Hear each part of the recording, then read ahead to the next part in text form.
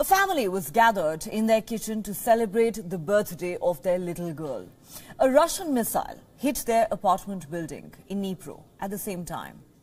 The blast left the entire place in tatters.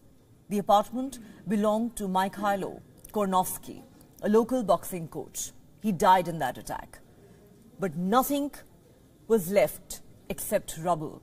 This is where the family was holding the birthday celebration. On Tuesday, people came together to bid a tearful goodbye to the city's beloved coach. Hundreds mourned as Kornovsky family wept at the memorial service. Friends offered their condolences, covering the casket with flowers.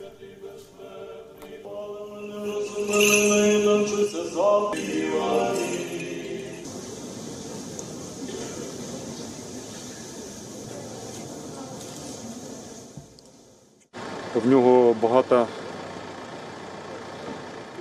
воспитанников, которые показывали высокий результат, как малыши, так и взрослые ребята.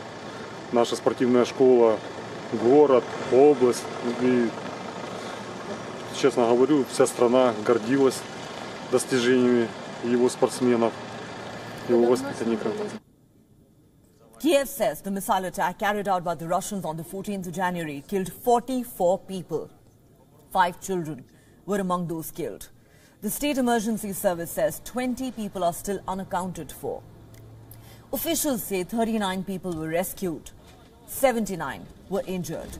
The attack was one of the deadliest on civilians since Russia invaded Ukraine 11 months ago.